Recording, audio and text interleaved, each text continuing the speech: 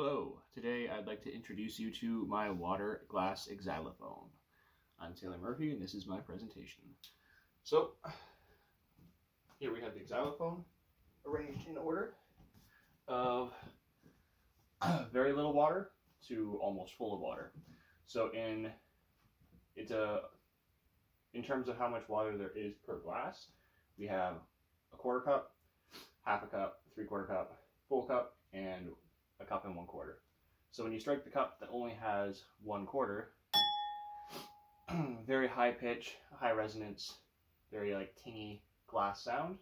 And then when you strike the cup that has the cup and a half of water, cup and a quarter of water, it's very much deeper.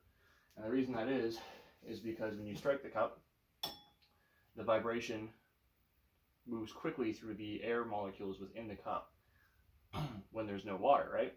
So when you have water instead of mostly air, the vibration takes a longer time to make its way through the water molecules, making a deeper sound.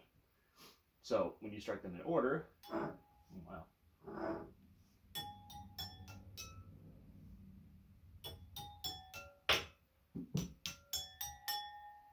So you have a rising and descending crescendo of sound, depending on the amount of water in each cup. So coming up with this idea was obviously pretty easy, as it's one of the most common homemade instruments that we've seen. Very easy to make materials. I'm sure everybody has on hand, as long as you have, the same kinds of glasses, which is something I struggled with, hence why I have these wine glasses, as every other cup I have is mixed, matched, and random. But if you have cups of the same variety or mason jars, you can fill them with water and to different degrees, and you could actually have a ridiculous amount of different pitches depending on how many glasses of water you fill. In this example, I've only used 5, but you could do a completely empty cup from a quarter cup all the way up to 3 cups in quarter increments. So you could really have quite the range of sound that you could produce with this instrument.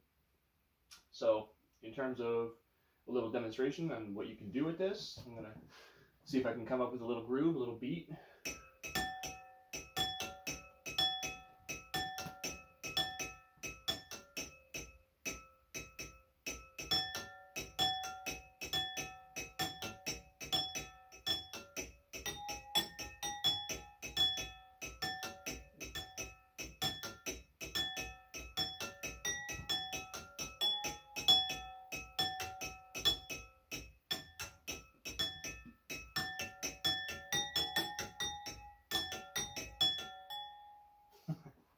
So there we go so far. It's a pretty good demonstration, I think, as to like what you can kind of start to do with this. You could always do different beats, different kind of rhythms.